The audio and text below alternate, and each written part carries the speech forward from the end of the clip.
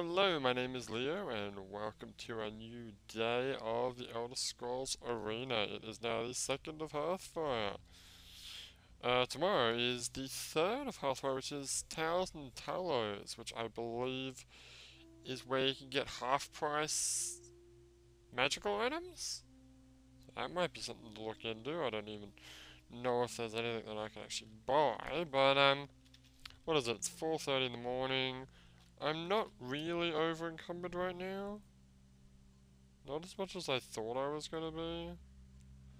Can't really remember what I did yesterday. It's kind of hard to reinforce what I did during Sunday because I don't talk during it. But I don't even know where I am. Am I in a random battle somewhere? I'm in a random dungeon somewhere? I honestly don't know where I am. That's awesome. All I know is I'm hiding in a corner somewhere. Oh, I was. Oh, hello.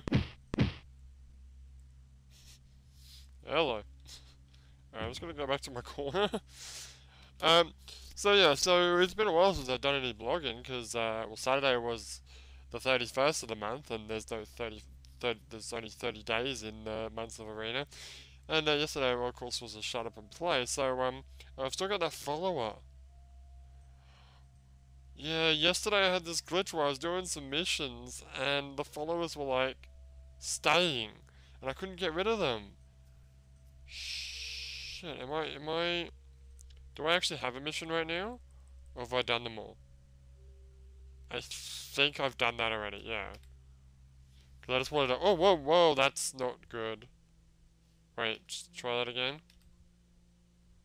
Oh no. Oh lordy. Wait, is it just me or did that thing get smaller? Maybe it's just me. Oh, she's back. Okay, good. So, what's been going on? There was a really big ass typhoon over the weekend in Japan. Well, it didn't really get anywhere. It was like just west of Japan, I guess you could say. And it was heading our way. And we had some pretty nasty weather. It's pretty heavy rain and thunderstorms and all that good fun stuff. But it looks like the typhoon sort of dissipated into nothingness. So there's no real fear from there. One thing I did want to talk about today was Dead or Alive 5 Ultimate. Now, I love Dead or Alive 2. Dead or Alive 2 is arguably one of my favorite games, certainly one of my favorite games of PS2. Um, I don't know. It's one of my favorite fighting games. Like Dead or Alive 2. I'm pointing out very clearly. Back when I had a PS2, back in the beginnings of when I had a PS2, I had Dead or Alive 2 and I had Burnout 2. And these were the games that Blackjack, Avo, and myself played. It was just basically Dead or Alive 2, Avo and I, we played constantly. Avo always chose Tina, I almost always chose Kasumi, and we just constantly fight each other.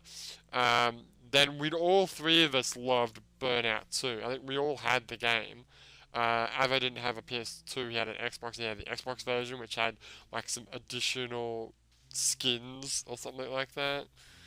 Um, but but yeah, so there was pretty much those two games, and they are etched into my memory. And this is where I got this idea that the second game in a series is always the best. Because Dead or Alive 1 wasn't much of a game. I mean, it was a decent game for its time. Burnout 1 as well, although this discussion shouldn't be about Burnout, but whatever, we're talking about Burnout now. Burnout 1 was it was our first introduction. It was a fun game. It was just ridiculously hard. Um, and there was just something missing from it. Burnout 2 just gave those things. Dead or Alive 2 the same. It was just, the thing I liked about Dead or Alive 2, it was a simple rock, paper, scissors system. And it was really easy to pull off any of those three things. You've got your punching and kicking, like your combos. That's your scissors. Then you've got paper, which is the equivalent of countering. Wait, that's not right. Wait. No, sorry. Paper is throws, which is just a button. And then countering is your rock. So countering would of course beat attack. I don't know why I'm explaining this. We've already explained this when we did Dead or Alive 2 in the One Life Challenge series. But go watch that video for goodness sake. But not that it was that interesting because we didn't get very far. Although we had a couple of versus matches. So counters would beat attack, throws would beat counters, and then attacks would beat throws. And the key here was all three of those things were equally easy to pull off. I mean, as far as attacks were concerned, you could actually learn like combos and stuff like that. It wasn't that in depth. It was fairly easy, especially Kazumi, which is my character, was pretty easy to pick up and do combos and stuff. But it wasn't really about that. It was that even if all you did was just a single kick, it would be enough. As long as you read your opponent, what they were going to do in the rock, paper, scissors formation, and countered that. The issue that I've had with subsequent games, Dead or Alive 3, Dead or Alive 4, there was Dead or Alive, even Dead or Alive Ultimate, which was actually I think it wasn't, they didn't really do anything with Dead or Alive 1, I don't think, they just rehashed the game. Dead or Alive Ultimate was a combination of Dead or Alive 1 and 2. Dead or Alive 1 was just basically, I think it was the Sega Saturn version of the game, which is slightly better than the PS1 version. And Dead or Alive 2 Ultimate, which was Dead or Alive 2, but things were changed a little bit. They made it slightly difficult to do countering. And this is where I started to not like the Dead or Alive series, because Dead or Alive 2 was great because countering was as easy to do as a normal attack or a throw. So the rock, paper, scissors were the same. In 3 and onwards, it's been slightly harder to do counters. Like the timing's been a little bit more difficult, and you've got to be more. And you've also got to.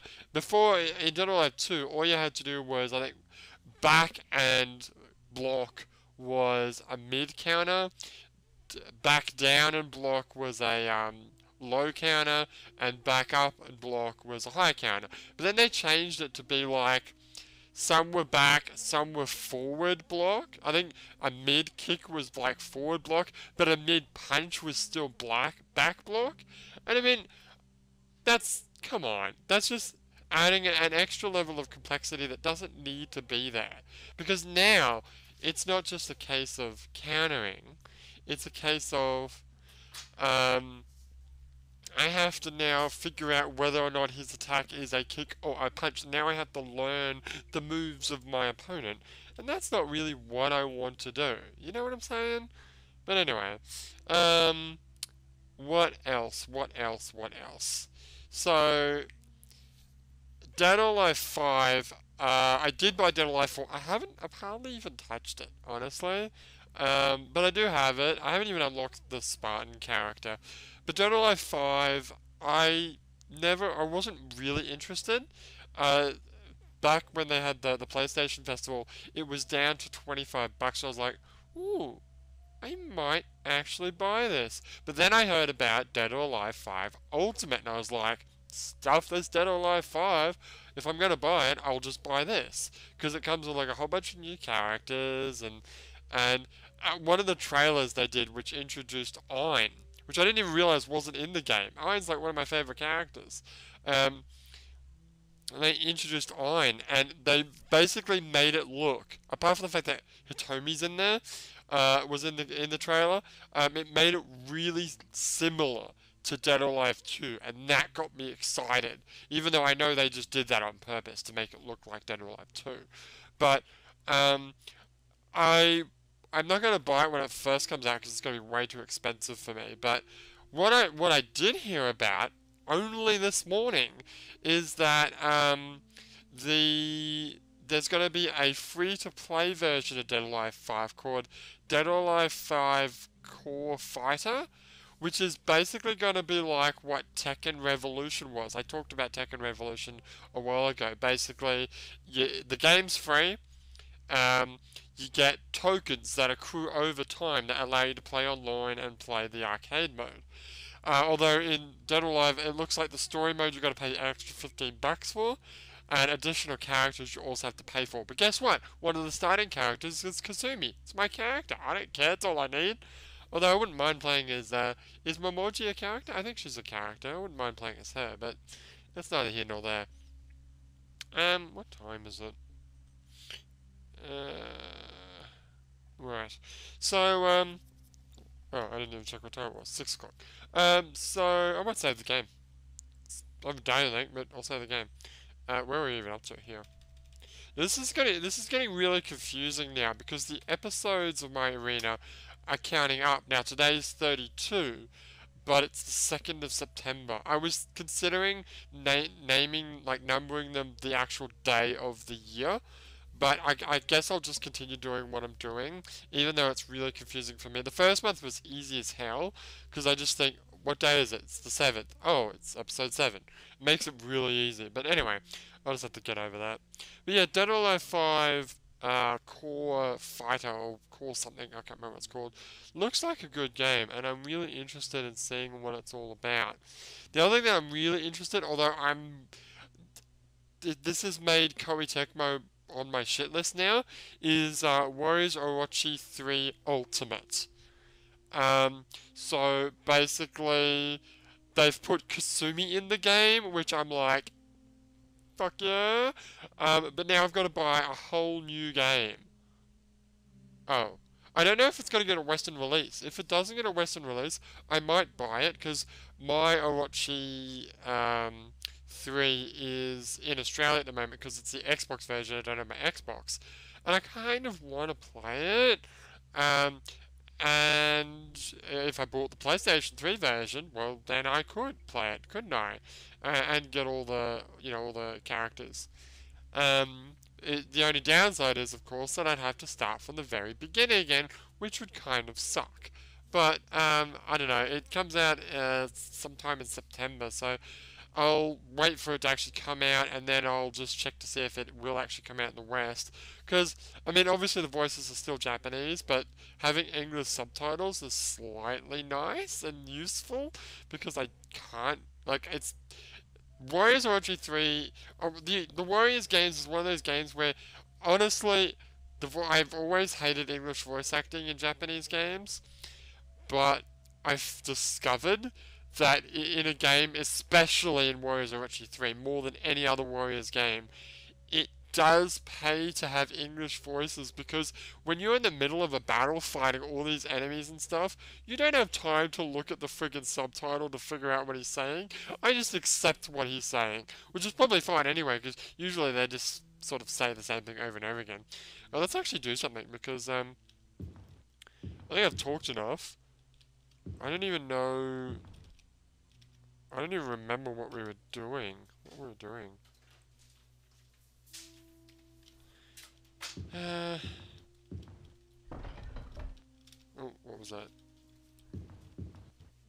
Oh, downstairs. I don't want to go downstairs. I want to go upstairs. Have I explored everything up here? I don't even know where I am. I don't know if I'm inside the town or if I'm outside. I don't actually know. That looks like, the green one looks like it goes upstairs, so let's go check it out. Alright.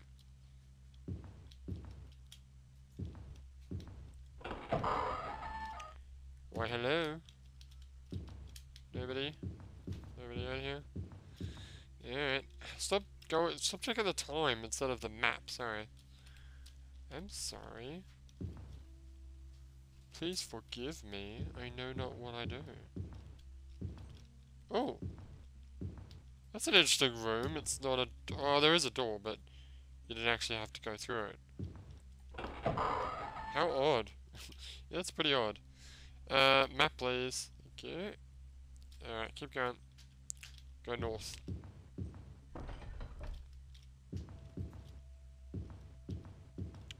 Oh, here's another room. Another empty room, more like it. Yes, well, you know how these things are. Does that mean... It means there's only one room left in this area, and then we'll get out of here. Alright. Here it is. Hello? Is anyone here? Oh, hello. Golden riches, I'll take that. Thank you very much. Oh, lizardman. Hey, lizardman. Oh, you're stuck in a wall. Oh, no, lizardman. That's terrible.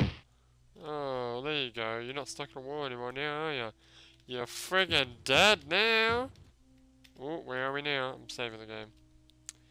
Which is, fair enough. Oh, what the... You need to remap the friggin' buttons here, dude. I know.